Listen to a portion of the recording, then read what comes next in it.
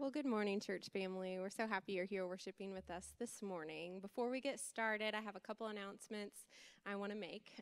Tomorrow, here at the church at 6:30, we have a Stevens Ministry meeting. So if you've heard about Stevens Ministry and want to know more of what that looks like, that would be a great meeting to attend tomorrow here at the church, 6:30. And then the next couple Mondays of January, we have more meetings. Same time, 6:30. We have an outreach meeting the 24th, so that's next Monday at 6:30 here at the church. So if you want to hear the vision of the outreach team and kind of brainstorm with them for this upcoming year, that would be a great meeting to attend. And then lastly, the 31st of January, we have a missions meeting. So same thing. If you want to know what they have planned for the year, that would be a great meeting to attend. And then lastly, Winter Life Group session starts not this week, but the next week. So it starts the 23rd officially. So that gives you a whole week to sign up for Life Group if you haven't yet. So with all that being said, I would invite you to stand with us and worship our great God.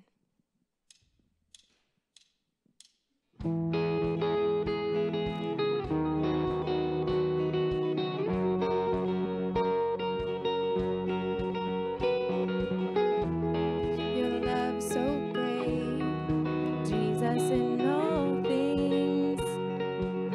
I've seen a glimpse of your heart a billion years. Still I'll be singing. How can I praise you enough? How can I praise you enough? You are the Lord Almighty, outshining all the stars in glory. Your love is like the wildest ocean. Oh, nothing else compares. Creation calls all to the Savior. We are alive for your grace. In earth and sky, no one is higher. Our God of wonders you reign. Our God of wonders you reign. You are the Lord Almighty, outshining all the stars in glory. Your love is like the wildest ocean. Oh, nothing else compares.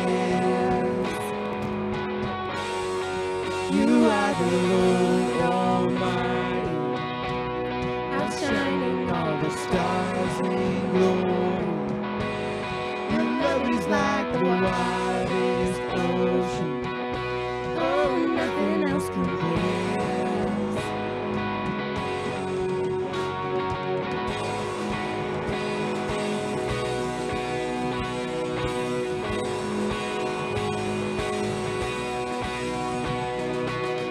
Not to us, but to your name, we lift up all praise. Not to us, but to your name, we lift up all praise. Not to us, but to your name, we lift up all praise. Not to us, but to your name, we lift up all praise. You are the Lord Almighty, outshining all the stars in glory. Your love is like the wildest ocean. Oh, nothing else compares. You are the Lord Almighty, outshining all the stars in glory. Your love is like the wildest ocean. Oh, nothing else compares. Not to us, but to your name, we lift up all praise. Not to us, but to your name, we lift up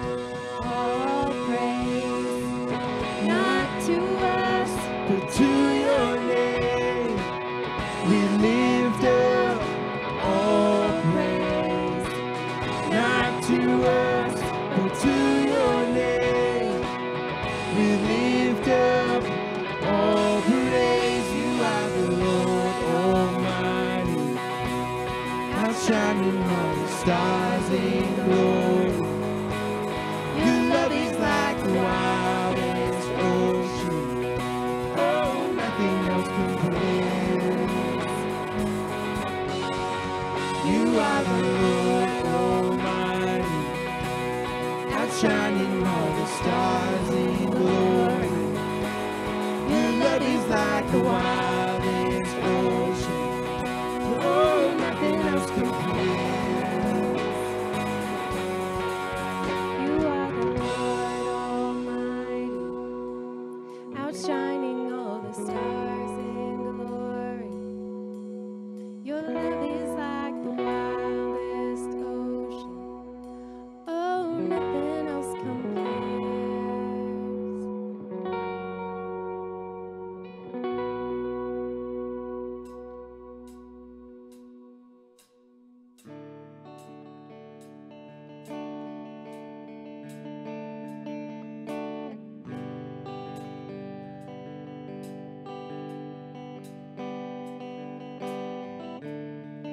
There's nothing worth more that will ever come close.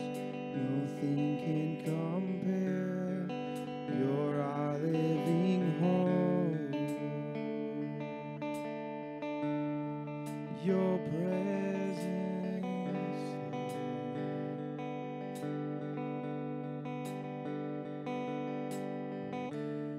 I've tasted and seen of the sweetest of loves, where my heart becomes free and my shame is undone. In your presence,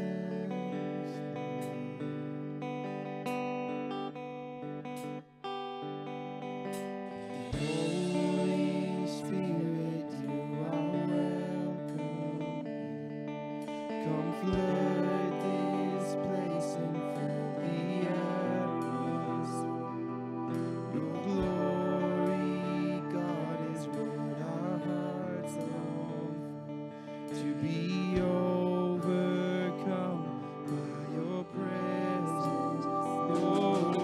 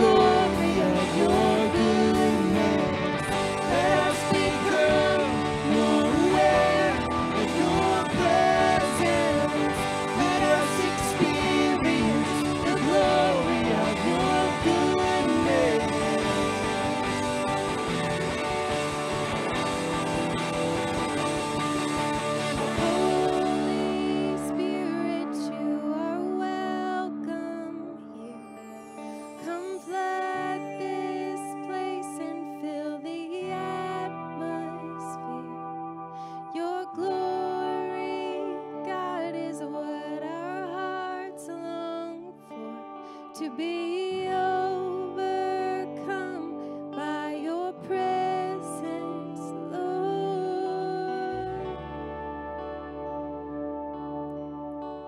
Father God, thank you for the gift of your Spirit, Lord, that you give us a helper in your Spirit. Lord, I ask that you be here this morning as Seth delivers the message that he has prayed over and that he has been given from you. Lord, just speak into our lives, Spirit. Teach us what you have for us. And I ask all these things in Jesus' name. Amen.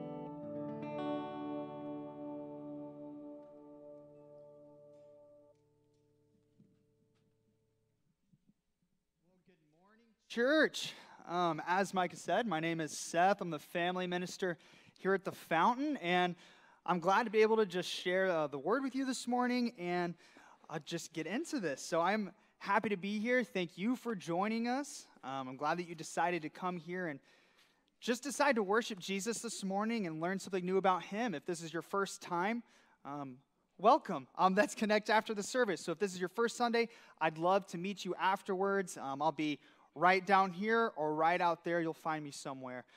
If you're a young person, so if you are 7th grade to senior in high school, I'd love to see you tonight at Fountain Teens. We meet Sundays 6 to 8. We also just started a youth life group every other Thursday. We had our first one this past Thursday, and it was great. If you love Just Dance, we played a lot of that, and it was awesome. We got into Philippians. So I could go on about youth for forever, but that is not why you're here this morning. We are here for Jesus. So I love our youth, but let's talk about Jesus. And to start off, I have a question for you. Who here has a friend who is always challenging you to try something new or go to a new place? Does anybody have a friend like that? Or are you that friend? Are you the person who's always getting people out of their comfort zone? People like me who kind of need you to get us out of our routine, get us out of the structure a little bit, say, go have some fun. Well, if you were that person, thank you on behalf of people like me. But I want you to just imagine that you have a friend like this, and this very friend comes up to you one day, and they say, let's go on a hike.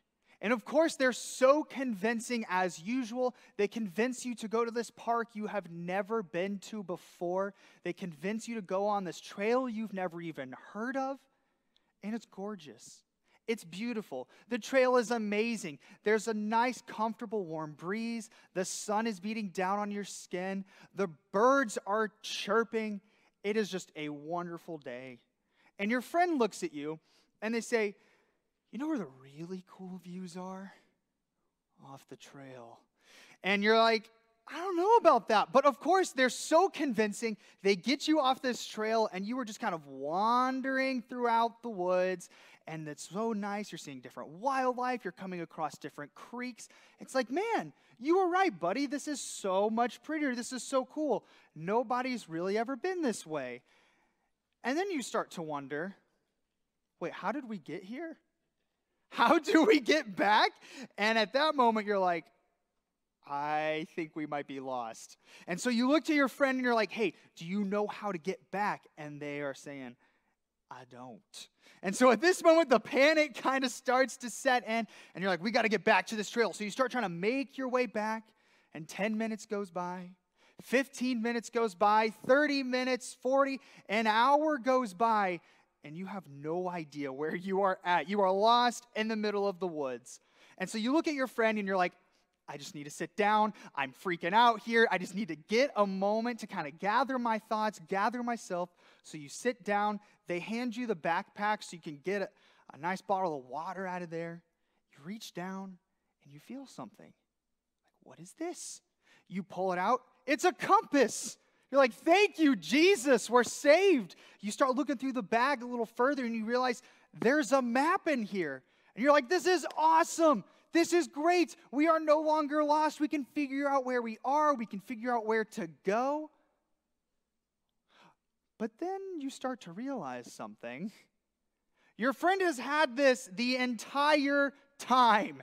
And you start looking at them a little frustrated, like, why did you not tell me this an hour ago? We are lost. We have no idea where we are. And more importantly, why didn't we look at the map before we got off the trail? Like, you packed this map and compass knowing it was important. You had all of this knowledge, yet you just forgot about it. You just left it in this backpack. And so rightfully so, you're a little frustrated with the decisions that your friend has made. See, your friend had all of this knowledge so readily available and didn't share it with you. And that's frustrating. Your friend did not take the time to invest their knowledge in you. They had an incredible resource at their disposal, yet they chose to keep it to themselves. Actually, probably debatably worse, they just forgot about its importance. They didn't see the true value in the knowledge that they held, or they would have at least remembered it was in there. They forgot about the importance of investing the knowledge they have in somebody else, to guide them towards the very thing that could bring them back to the path. And the Apostle Paul takes this idea of investing, imparting wisdom, discipling, whatever word you want to use for it, and he puts it to use in the way he disciples Timothy. See, at the culmination of Timothy's journey with Paul kind of writes him these two letters. So he writes him 1st and 2nd Timothy as Timothy is pastoring this church in Ephesus. And he's like, hey, Timothy, here's kind of some challenges I have for you. Here's this charge I have for you. And we pick this up in chapter 4, verse 2 of 2 Timothy. It says, preach the word. Be ready in season and out of season. Reprove, rebuke, and exhort with complete patience and teaching. And as we read these words, on the surface, it is just kind of like, all right, awesome. This is like this charge that Paul is writing to Timothy. This is his encouragement, imparting wisdom. Yes, those things are true, but it almost kind of comes across as, Timothy, have you heard this before? Like, Paul is choosing these things, and it's almost like, hey, Timothy, remember these things that I taught you. Remember these things you learned as we were traveling together, as you experienced these things with me. And so it's almost like Paul is kind of summarizing these things and saying, remember, Timothy, remember these things you learned. And it's some great advice. But it does beg the question of, how did Paul get here with Timothy? How did Paul get to this point to where he's writing these letters to Timothy to encourage him and equip him and remind him of these things that he already learned? How did Paul and Timothy get to this point? Well, I think to answer this question, we should go back to their first encounter. And that's actually found in Acts 16, when Paul was evangelizing to Timothy's hometown of Lystra. See, Timothy's mother was a Jew, his father was a Greek. And this is significant because, well, the vast majority of Jews didn't really think highly of the Greeks or Gentiles. They weren't really their biggest fans. And Paul, being a Jew himself, could have easily written Timothy off because of his Greek or Gentile heritage. And many of the Jews during this time could have done exactly that. They could have looked at Timothy and said, you know what? You're half Greek, you have some Gentile blood in you. I'm not interested in you for that reason. See, the Jews at that point didn't really want the Greeks to kind of mix with what they were doing, and the Greeks kind of felt the same way. So there was this tension between them. But Paul, he comes into Timothy's hometown of Lystra, meets Timothy, and he recognizes, you know what? I see this tension. I know it's here. I have felt it myself. But I know that Jesus is bigger than our differences. I know that Jesus is bigger than the tension we may feel. And at this point, he makes a conscious decision to say, I'm going to begin investing in this guy. And because of his half-Jewish heritage, Timothy had been taught the scriptures by his mother and his grandmother. But he hadn't necessarily devoted his life to Jesus. See, Timothy, he had the head knowledge, but he had never accepted God's grace. In other words, Timothy knew of God, but he did not know God. And that is where Paul comes in. Paul saw something in Timothy. Paul recognized Timothy was someone who needed investment and guidance. And with this investment and guidance, Paul knew that Timothy would be able to accomplish amazing things for the kingdom of Jesus. See, Paul saw an opportunity to pass on the knowledge he had to Timothy. To connect the scriptures Timothy had heard with the coming of Jesus Christ. To say, hey, Timothy, you've probably read and heard about this Messiah. He's actually come. His name is Jesus Christ. He experienced death on a cross for you. He rose again. He rose 3 days later. He conquered death in the grave. And so, Timothy, listen, he is here. Jesus is the Messiah. But Paul, he did more than just pass on his knowledge to Timothy. Paul invested in Timothy. He developed a relationship, a friendship with Timothy. And as a result, his life was forever changed. Who are you investing in? And so throughout the course of their time together, Timothy, he grew exponentially in his faith, as did his relationship with Paul. And we actually see Paul refer to Timothy as his true child in the faith in 1 Timothy 1:2. And what Paul most likely meant by this is that he is the one who led Timothy to Christ. So he was discipling, investing in Timothy, teaching him these scriptures, pointing them to Jesus, saying, hey, Jesus has fulfilled this. And then he led him to Christ. And what's so important here is that Paul, he didn't just kind of like convert and desert. He didn't just say, hey, Timothy, you ever heard of Jesus? Yeah, you probably have. All right, he's the Messiah. Great, accept him. I'm going to be on my way. Like, you just read your Bible. You can figure it out on your own, right? No, that's not the approach that he takes at all because, well, to be frank, that approach doesn't work out too well, does it? I can recall one time my wife and I, we were in Walmart, and this guy like randomly came up to us, handed us this brochure, and just like ran off. Like there was no speaking, there was no communication. It was literally just like, and he was just gone. It was like that. It was really weird. And so we look at this brochure, and all over it is just like fire with this message of like, do you know where you're going when you die? And now we were living in the buckle of the Bible Belt at the time, so you kind of expect some of that every once in a while. But we look at this and we're like, yeah, we actually do know where we are going. We've been following Jesus for a minute here, but he had no way of knowing that because there was none of this, hey, let's get to know them, let's invest in them, let's start a relationship, a friendship. No, it was just hand and run. And that's what made Paul so different in his approach with Timothy. Paul developed a relationship with Timothy, a friendship.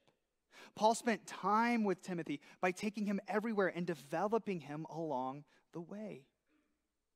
When Paul has a vision about a man in Macedonia in Acts 16, he doesn't just rush off on his own. He doesn't say, hey, you know what, Timothy? Like, you've been with me for a bit, but you don't really know a lot. You're not that helpful. I know way more than you, so you stay here. The big boys are going to go to work. You just sit tight. I'll tell you about it when I get back. That's not his approach at all. He uses this as an opportunity to bring Timothy along and teach him. He continues to build that friendship. See, Paul could just leave Timothy at home and come back, tell him all about his journey to Macedonia, tell him about this vision, but it doesn't really give Timothy any experience. That doesn't really give Timothy any stake in what happened. See, Paul, he knew the importance of investing in someone and developing them or into the person God wants them to become. They just simply did life together. And luckily for Timothy, Paul wasn't really one to shy away from challenging him. Paul wasn't really somebody who was quiet and reserved in that area, if you've ever read stuff by Paul. And so we actually see in Acts 17, 13, and 14, that says, but when the Jews from Thessalonica learned that the word of God was proclaimed by Paul at Berea, also they came there too, agitating and stirring up the crowds. Then the brothers immediately sent Paul off on his way to the sea, but Silas and Timothy remained. okay, so what better opportunity for Timothy to grow than an angry mob? I can't imagine, I'm kind of like picturing this conversation and how they really talked through their approach here. And I can imagine Paul just being like, all right, so they're mad. They're not thrilled. So we've had this discussion, and I'm actually going to go over here. Timothy and Silas, you've got this. Like, I can almost imagine Pastor Josh coming up to me and being like, hey, they're really angry. So I'm going to go on vacation. I'll be on the beach. Have a great time, buddy. Like, I'm just picturing this conversation between them. It's kind of funny. But it's also a great learning opportunity for Timothy. Even though this was probably terrifying for him at first, Paul knew what he was doing. Paul's relationship with Timothy allowed him to discern when Timothy was ready for something like this. Without Paul investing in Timothy's life, getting to know him, developing this relationship, discipling him, he wouldn't have known when Timothy was ready for this. But he did, because he invested. He knew it would stretch him, but he knew he could handle it. See, Paul worked with Timothy and slowly gave him more responsibilities. The relationship starts out as Timothy just accompanying Paul on his different mission trips, but eventually, Paul puts Timothy in charge of things like preaching to an angry mob, defusing that situation, and even pastoring the church in Ephesus. So Paul has taken a half-Greek, half-Jew under his wing, intentionally invested in his life, and this young man is now in charge of pastoring a church in Ephesus. That's amazing. What a wonderful testament to discipleship. Imagine if Paul had never invested in Timothy's life. Imagine if Paul just kept all of this knowledge to himself. Where would Timothy be? Who would be ministering to the Ephesians? We don't know. Luckily, we don't know. But even when Timothy leaves Paul to go pastor this church, Paul still writes him 2 letters to encourage and equip him, 1st and 2nd Timothy. See, Paul's investment, it never truly stopped. It may have taken on a different form. It may have looked different. It may have matured. But the investment continued. The discipleship continued because for Paul, it was about the relationship. Paul didn't just dump a bunch of facts and information on Timothy. He took the time to invest and cultivate a friendship, a relationship that would last a lifetime. And lives were changed because of it. Who are you investing in? And when I look at the relationship between Paul and Timothy, it does make me wonder where I myself would be if no one had invested in me all the way back in high school. In my sophomore year, somebody invited me to youth group, and I wasn't plugged in anywhere, so I get plugged into this youth group, and immediately the youth pastor sees me, and he's like, I'm going to take this guy under my wing. And so he begins investing in me, and he started by just doing the simplest thing. He just cared about me. He just cared about me as a person. Like, he genuinely wanted to get to know me and cared about me. He took me out to lunch. He talked to me at youth group, texted me throughout the week. And as that relationship matured, he started reading the scriptures to me. We talked about theology. I learned so many things. He invited me to do these internships with him. He invested in my life. He didn't just invite me to something and then just say, good luck. He intentionally poured into my life, took time out of his schedule to help me in my faith. And I can't imagine where I would be today if that had never happened. And I think it is safe to say that most of us in this room who would say we follow Jesus have somebody like this in our lives. Somebody who, like the Apostle Paul did with Timothy and like my youth pastor did with me, saw we needed investing. We needed discipleship. And because of my youth pastor's investment in my life, I get to now invest in the lives of young people and families here at the Fountain. See, it's this cycle where somebody invests in you, then you disciple, or then you invest in somebody else, then they invest in somebody else. And this cycle of discipleship continues.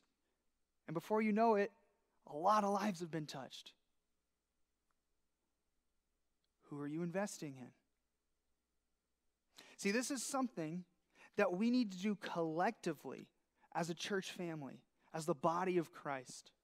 If just one of us doesn't invest in others, it affects more than just ourselves. It affects the whole body.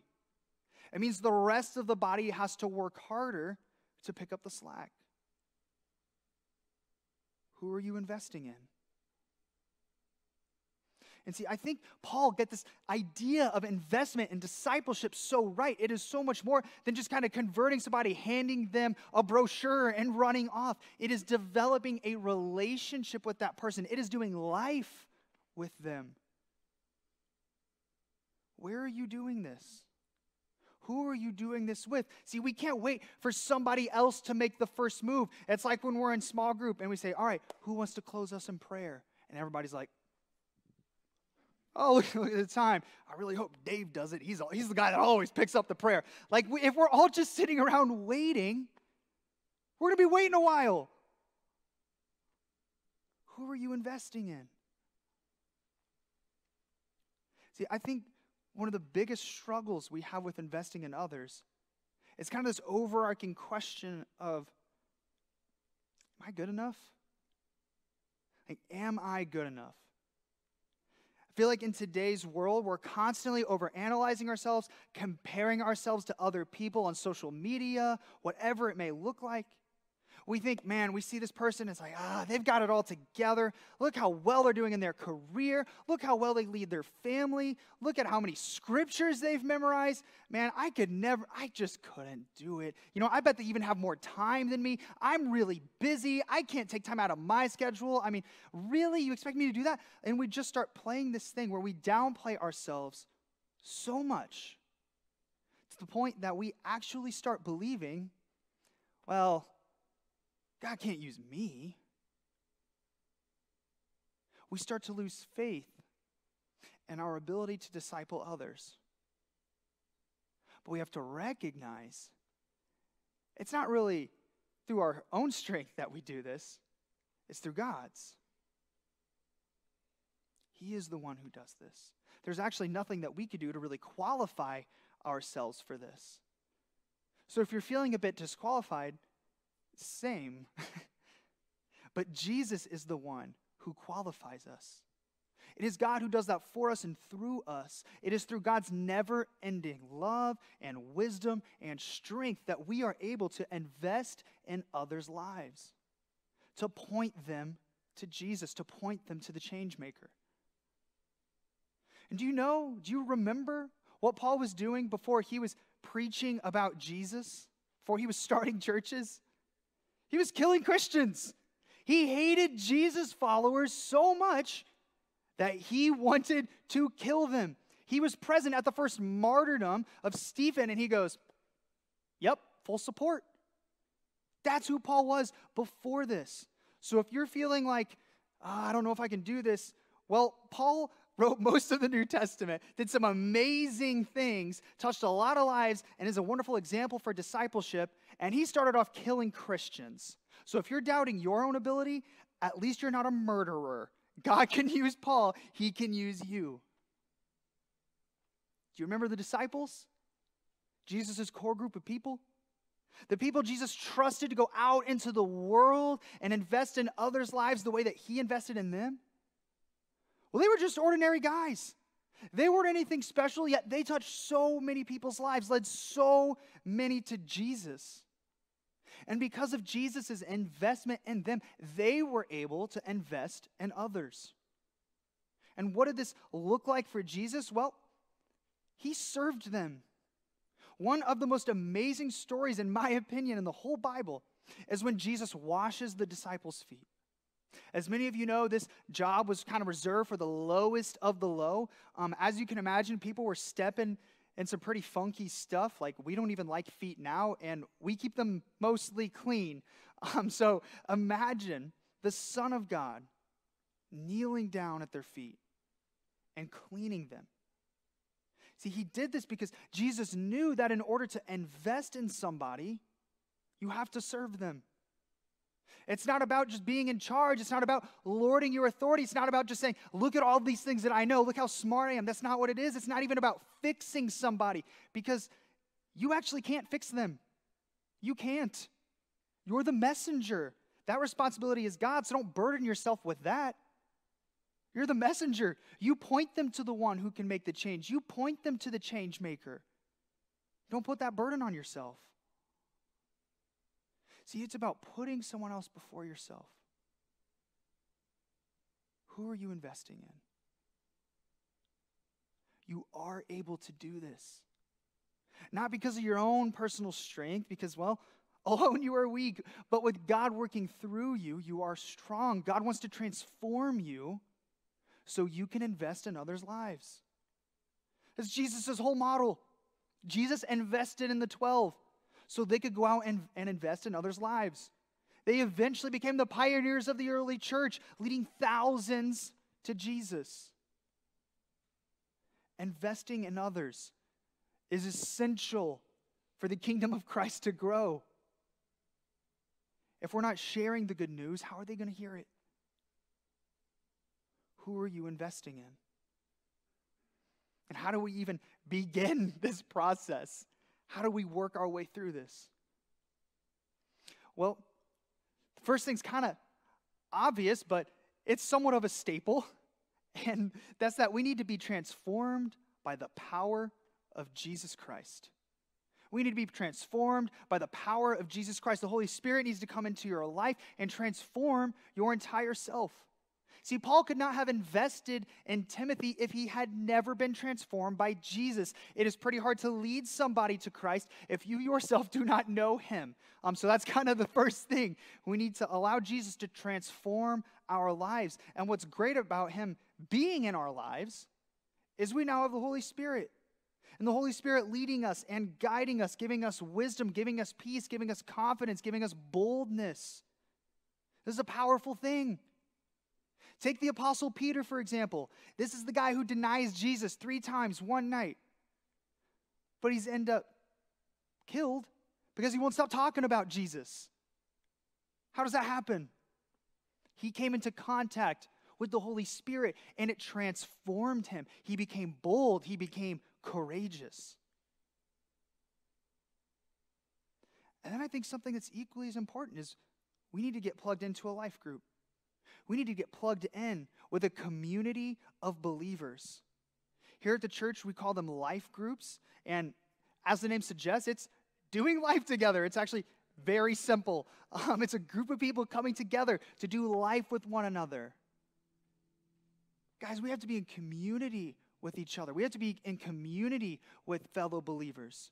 Trying to do this stuff all on our own, that's not really what we were meant to do. We were meant to be in community with each other, supporting one another, encouraging each other, challenging each other. And life groups are an incredible way to do this. Just as Timothy had to make a decision to receive this guidance from Paul, we need to make a decision to receive investment from other believers.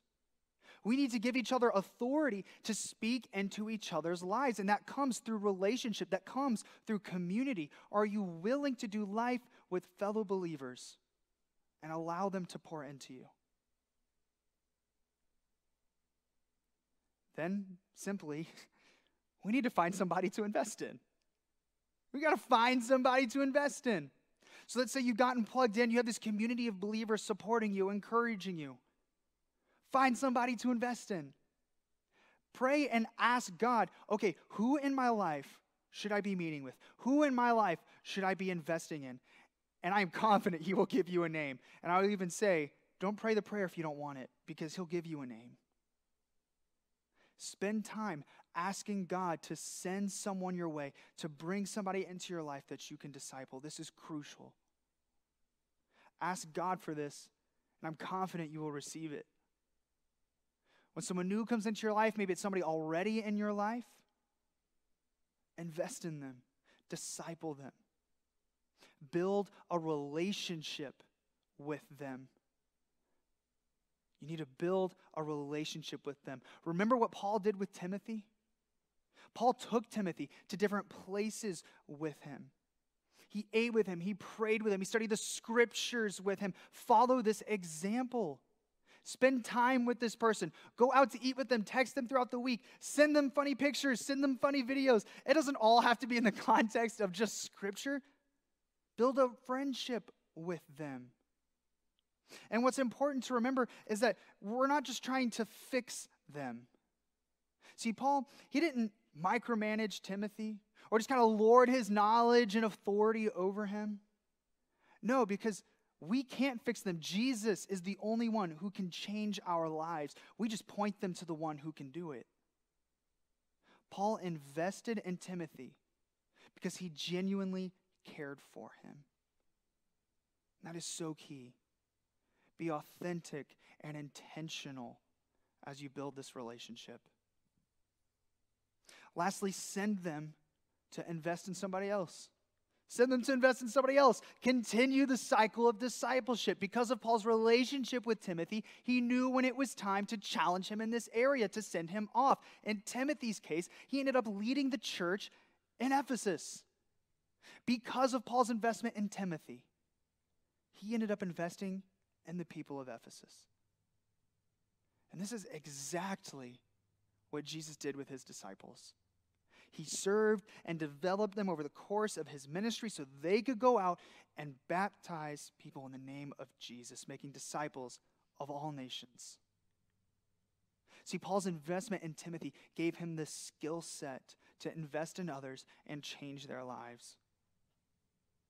And that is why we invest in others.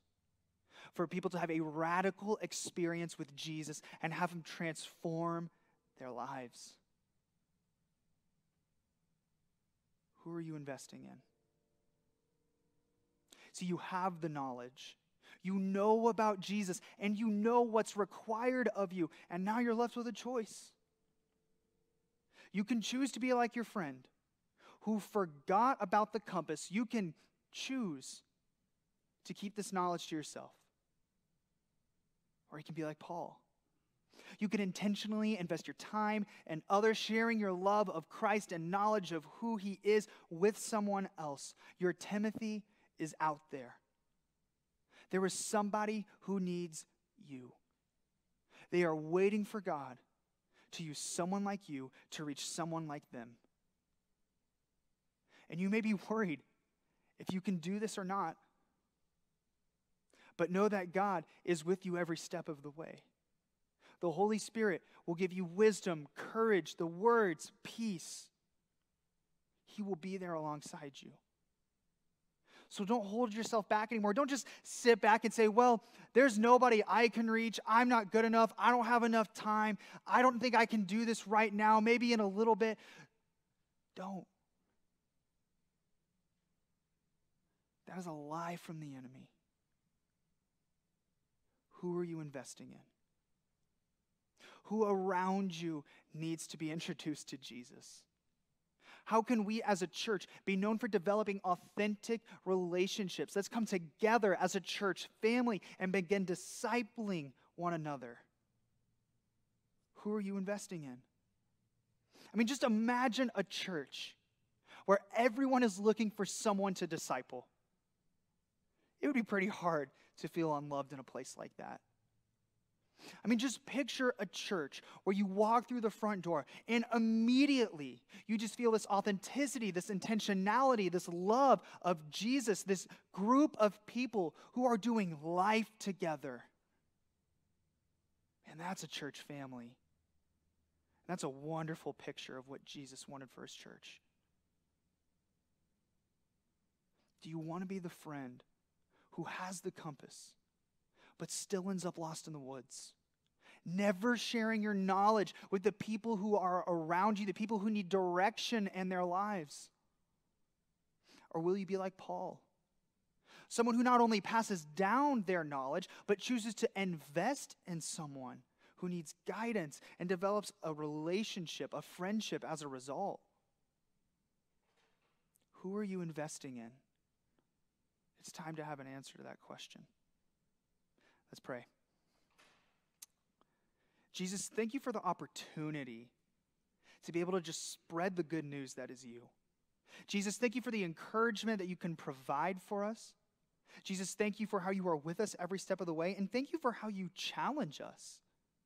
Jesus, I pray that as we go from this place, as we go about our weeks, we would reflect on the challenge to invest in others. I pray that you would bring names to mind. I pray that you would encourage us. I pray that we wouldn't feel discouraged, but we would feel excited and rejuvenated and energized. Jesus, thank you that we just get to be a part of what you're doing. Thank you for allowing us to do that. It's in your name we pray. Amen. Well, church, as we move into this time of communion, I think it would be really neat if we could just reflect on the people who have poured into our lives and just thank Jesus for that. Say, Jesus, thank you for caring about me enough to put my name on someone else's mind. Thank you for sending somebody my way.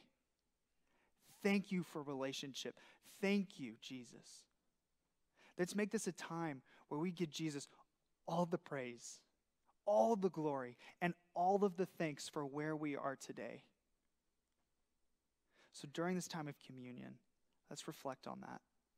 Also, as you come forward to receive the elements, you'll see the 2 boxes up front.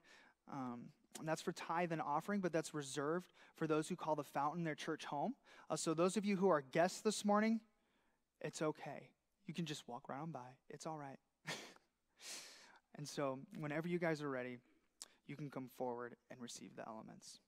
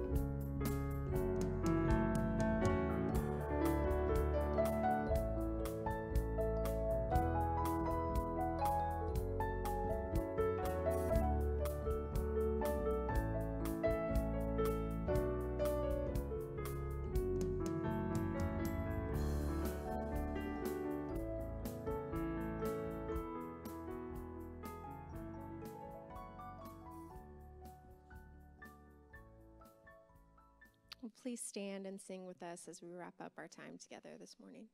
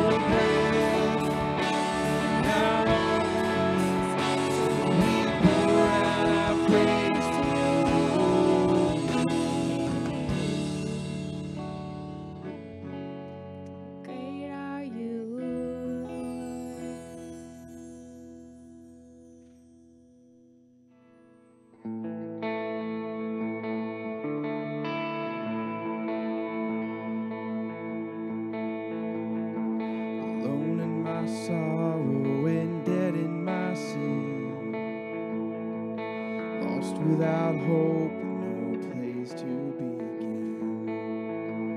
Your love made a way to let mercy come in. When death was arrested, my life began.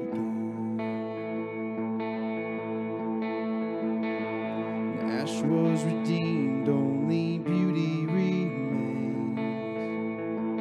My orphan heart was given unnamed. My mourning grew quiet, my feet rose to dance. When death was arrested, my life began. And oh, your grace, so free, washes over me.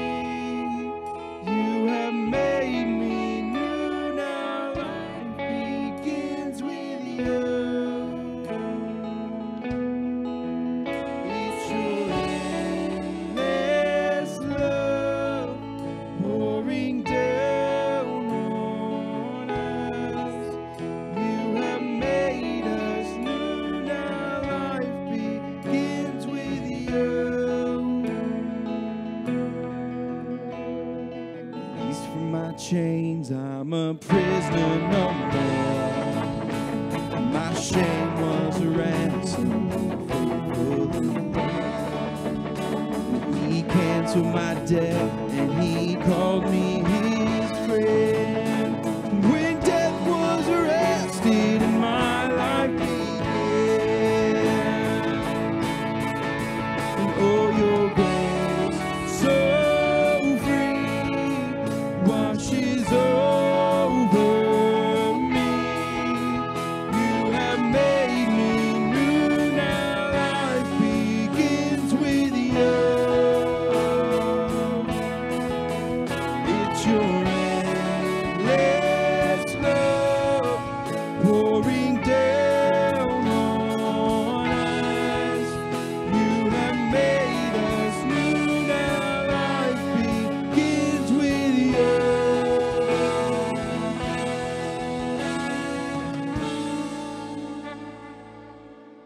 And our Savior displayed on a criminal's cross.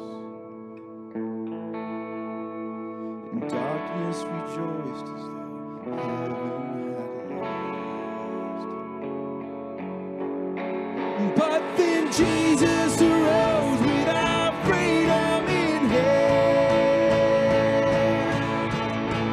That's when death was arrested and my life began.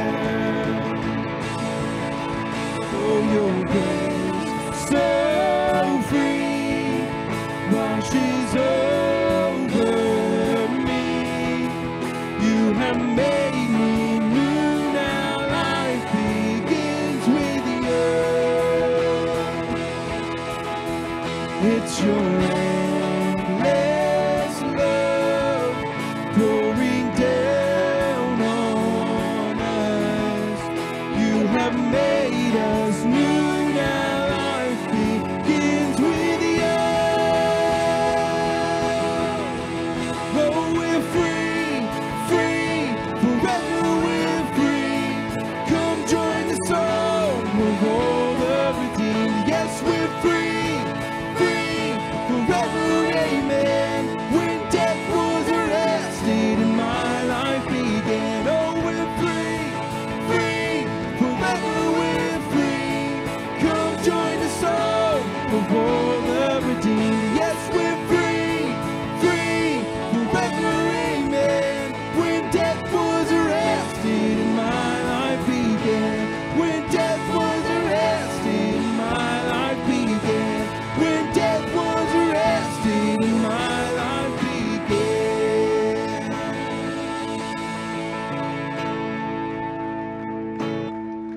Well, we are free, and we know how beautiful that freedom is. So I just encourage you to live in that freedom this week and share that with those that you know. We love you guys, and we will see you next week.